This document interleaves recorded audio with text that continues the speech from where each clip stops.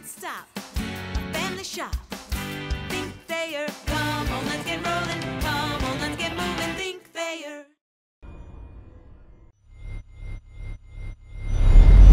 Hello and welcome to Falcon Weekly here on BGSUFalcons.com. I'm Evan Pimnick, joined by the head coach of the Bowling Green Falcons, Chris Bergeron. Coach, a split for your team this past weekend on the road at Lake Superior State. What did you take away from this weekend? Well, I took away that Lake State's as good as I thought they were. We've watched them on tape. We see some results. I know Damon and his staff have turned things around up there. Not that it was awful, but there's a good real stamp of him on that team. So I saw that. And I saw the atmosphere at Lake Superior is back. I mean, it was nice to see some people in that rink, and obviously that's a storied program. From our team, I saw two good efforts. I really liked the way we played both nights from a general perspective. Obviously, going into the third period with a lead on Friday and losing that game is not even close to what we want. But I thought we defended really hard through two periods and parts of the third. We didn't score enough, and that's what it came down to. Our process graded out good, good enough to win. We had a power play in the second. We had a power play in the third that would have given us, we couldn't get that 2-goal lead. And ultimately it cost us. And then there was a bounce here, a bounce there, ended up in our net. We fought hard, got back 3-2, and then they scored in the empty net. But it was tough to really be too negative about the way that game went from start to finish. Saturday, I was really proud of the group. It was a tough situation. We really played well Friday and walked away with nothing to show for it. Another, again, game in a difficult place to play against a difficult opponent. And 2-2 going into the third. We had two one-goal leads, again, couldn't hold. 2-2 going into the third, a sophomore and a freshman make a play shorthanded. Now it's 3-2 us, where it could have been the exact opposite if we give up a power play goal. And we were able to get the 2-goal lead and then the 3-goal lead. So it was a good weekend. I think going into a tough place against a tough team, you have to give yourself two opportunities to win by playing a certain way. I think we did that. Well, it seems like every time these two teams play, it's the stats go out the window, the standings go out the window. It's just two really hard-fought games regardless. Yeah. The four times we played them last year, it was 1-1 and 2.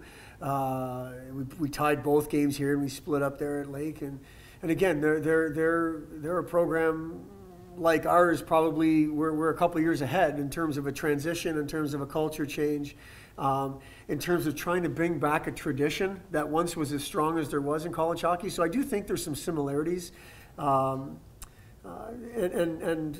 I like the fact that our guys dug in and were ready, my terms, for a fist fight. You know, that's what I look at those games against Lake Superior. You're going to be in a fist fight, and you better be ready. Not literally, but figuratively, and I like the way you guys responded to that. Offensively, Mitch McLean with another fantastic weekend, another hat trick for him.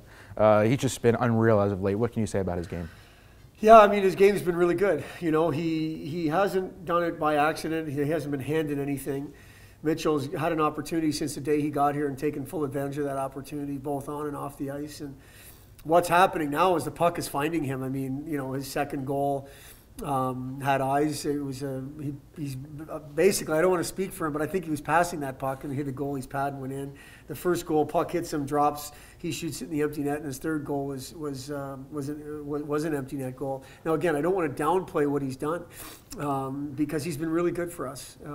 Not only has he put up numbers that his resume says he was going to put up, especially late in his career. I shouldn't say it that way. As an upperclassman, which he's one semester into his junior year. But he's been a leader for us too. He's a guy that really positive on the bench, trying to pick people up, making sure that the group stays focused and poised on the task at hand. And lots of positives to say about Mitchell McLean, and he's just he's a good kid to be around every day. So we're happy to have him. Although he's the Falcons' leading scorer, there's also some other scorers involved as well, and it seems to be spread out pretty much throughout the four classes. Yeah, I mean, you've watched this, Evan, for a few years now. Maybe with the exception of one or two guys over the course of time, it has to be by committee. I mean, we've got some good players. When you've got, I think our second, third, and fourth leading scorer are all defensemen, or third, fourth, and fifth, or something like that. I mean, we've got some good players, and we've got some forwards that, haven't had the first half in terms of numbers, that we were expecting. You know, Stephen Bayless comes to mind. And he's playing good hockey. But what that's good for us is that shows there's a chance here, you know, for we can get all of this stuff pieced together where we've got kind of all things clicking at the same time, and we should be a handful because we know we can defend. And scoring by committee is something we take pride in and have to be. So hopefully we can get some guys that we felt were going to be part of that scoring committee, get them scoring, or at least putting up points. We could be, you know, a tough team to handle. Well, goaltending this past weekend, Chris Null Friday night, Ryan Bednard Saturday night. I know you talk about it all the time. It's a game of results. Is that going to factor into this weekend against Michigan Tech? Well, I think more so for Ryan than for Chris. I mean, Chris wants his results right. His last two results are a tie and a loss, and Ryan's last two results are both wins. So I think what's happening is Ryan is earning more games, and not that Chris is earning less, but Ryan is earning games. So I think, you know, you see, I've got no problem with a 1-1 situation. People know that. They've watched us, whether it's Burke Hammond, Burke Nell. You know, I think that can work. And I think a Nell Bednard 1-1 thing wouldn't be too bad. So it's a daily thing, Evan. We're not going to make any decisions today. But right now, both guys deserve to play, and that's a good thing. Well, the Huskies come to town this weekend. Another really tough team to play as we start really getting into conference play and start to standings, watch the standings as well. Yeah, for sure. And Evan, they're a program that we want to be like. They've really established themselves in the non-conference world as a hard team to play against. They've been in the national tournament. They've won a regular season, at least a share of a regular season title. They play the game the way we want to play it, hard, north, fast. They've had good special teams. I mean, it's just that's the type of team we want to be, and we think it's a rivalry. I don't want to speak for them. I don't know if they look at us as a rival or not. One of the things that comes to mind about the series is, other than a playoff series 3 years ago, I don't think we've played well against them in our rink, and that's a tribute to them. But it is an area where we can improve and need to improve. It's a big weekend for us, not any bigger than last weekend or the weekend after, but it is a rival team. It is a team that we're looking up at in the standings, and it is the only time we get to play them this year. We don't go to Houghton this year, so we want to take advantage of the opportunity to play Michigan Tech, and we're looking forward to it. What's the big key going into this weekend?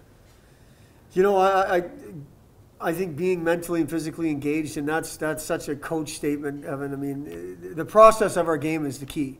We want to make sure the special teams are right. We want to make sure we're engaged mentally and physically, individually and collectively. We want to create offense. They're a team that's hard to create offense against. We need to defend. I mean, it's the whole thing. They challenge every aspect of your game, all three zones, all three areas, special teams, both sides, offense, defense. So it's there's lots to focus on. But really, the key for us is we don't have to do anything special. We don't have to be somebody we're not capable of being. We just have to be the best version of ourselves from an individual and a collective standpoint. And that's the challenge, and that's the message. This is a team that will expose you if you're not that. Well, the Falcons and the Michigan Tech Huskies underway this weekend, Friday and Saturday night from the BGSU Ice Arena. Coach Bergeron, always appreciate the time, and we'll talk to you next week. Thanks for having me. I appreciate it.